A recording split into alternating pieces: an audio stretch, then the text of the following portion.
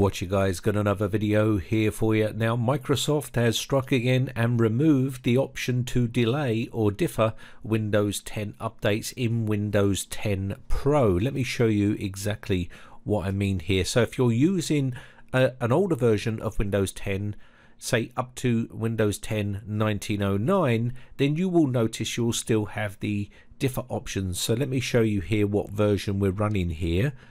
So we're going to open up our run box and do WinVer, and you can see we are running version 1909. After this version you'll have 2004, which is the very latest version, and unfortunately on that version they have removed a pretty nice little perk for Windows 10 Pro users, which is to do with changing when you receive your updates. So when we go into here and we go to advanced options, you will see we have this little area down here which is choose when your updates are installed. You could change these settings right here all the way up to 365 days. And then you had the quality updates, which also includes some security improvements, and you can defer these as well if you wanted to up to 30 days.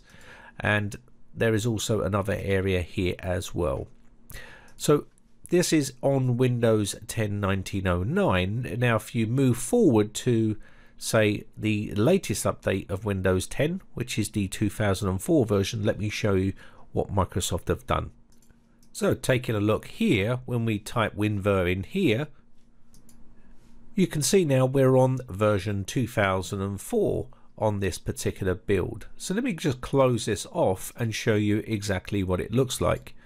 So we're going to go back to the same location, update and security, and you can see there has been some changes here. So we'll go to advanced options and you'll notice that this option has completely changed.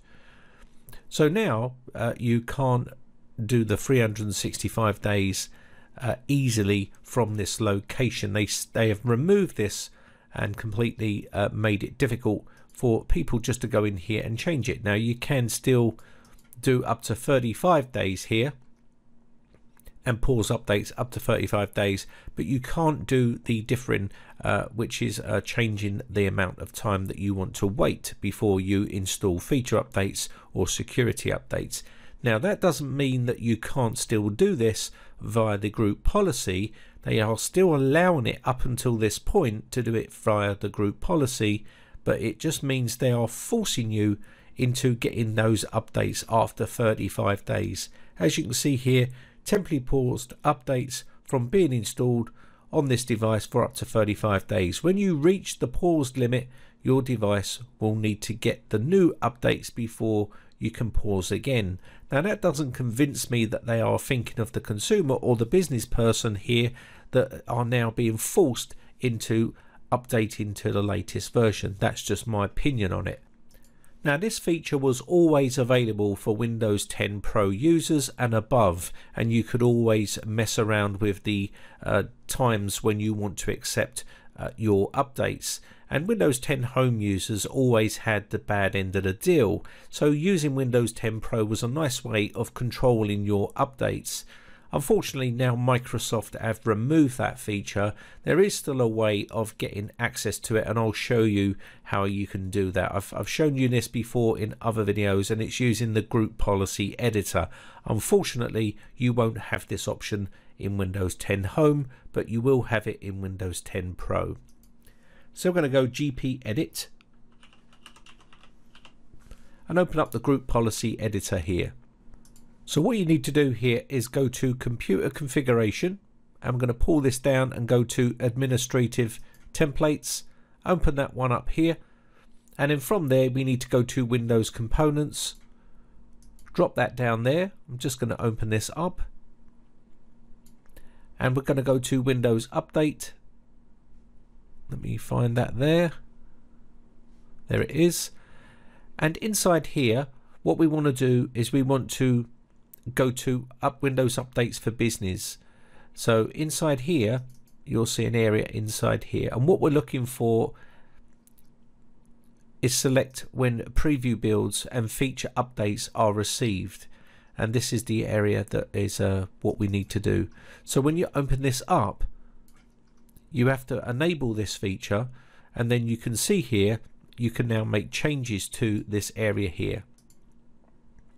So semi-annual, you can set this up as well. You can set it to fast, slow, or whatever you want to do here. So semi-annual channel, so you can also set here 365 days like so if you wanted to, or you can do 40 days, 50 days, 60 days, whatever it is you want to set this to, and this will then allow you to differ those updates.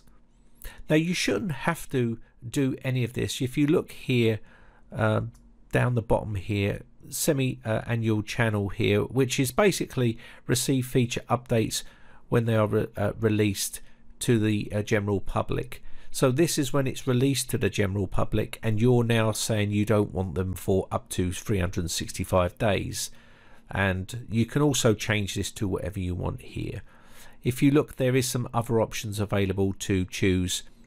So once you've got your required setting here, what you want to do, you would just apply this and OK, and this will then make that set in stone. Now it won't give you back your setting inside here.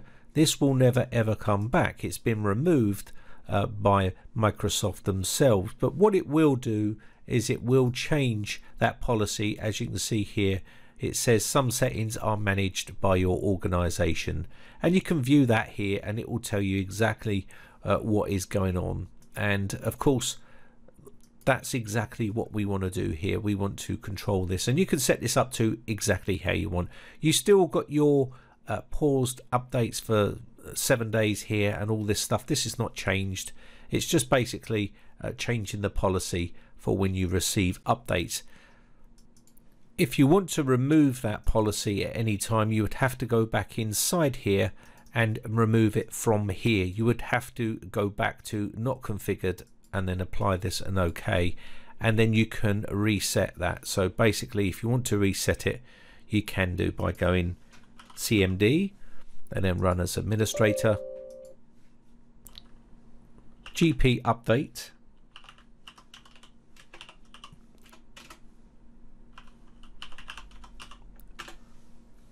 this will update the policy here, and that's successfully updated. And when you go back inside here, you will see that that policy has now been removed here. It's not showing up. So at least you can still enable this feature in group policy, but how long they leave that policy in there is up to Microsoft. At the moment, you will have to do it via the group policy rather than doing it inside their update settings there. I don't know what the difference is between doing it inside the group policy and there. It just makes it a lot easier for people to do it, but they seem to have removed it, and they have made a statement on it. I'm not going to go all through that in this video, but I'll leave some links in the video description so you can read them at your own leisure. But basically that is the change that for me I think is a little bit forceful, to try and force you into updating, and this can be a bit more difficult for businesses as well. Other than that, I think I'm going to wrap this one up. I think that's just about covers everything in this video. My name has been Brian from briteccomputers.co.uk. Thanks again for watching, guys, and I shall see you again real soon. Bye for now. Now if you haven't subscribed yet, hit the red subscribe button and then hit the bell notification button and click all to be notified when we upload new videos.